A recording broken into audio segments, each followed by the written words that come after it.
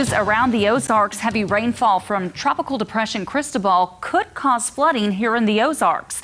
Color 10's Jacob Blunt reports from Bull Shoals, Arkansas, on what those who live near the White River can expect. The U.S. Army Corps of Engineers has released, in response to what we may see from Cristobal, that they're prepared to release from Bull Shoals Dam right behind me somewhere between 40,000 to 60,000 cubic feet per second of water. 60,000 cubic feet per second would be the largest release, combined spillway and generation flow from Bull Shoals since its construction, beating the 2011 release of 50,000. But it's got a ways to go to challenge what happened in 2008 and even 2011.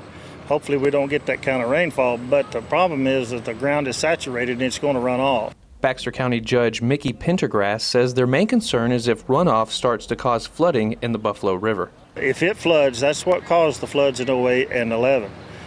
So if we can keep it out of that drainage area and just have to manage at the dams draining out of the White River and in the North Fork of the White River, I think it won't reach those proportions, but we need to be prepared in case it does. Mayor McGeorge Carradine of Cotter, Arkansas, says those who live downstream along the White River need to start taking precautions. Just be safe, because it can do some damage if they generate like they're talking about.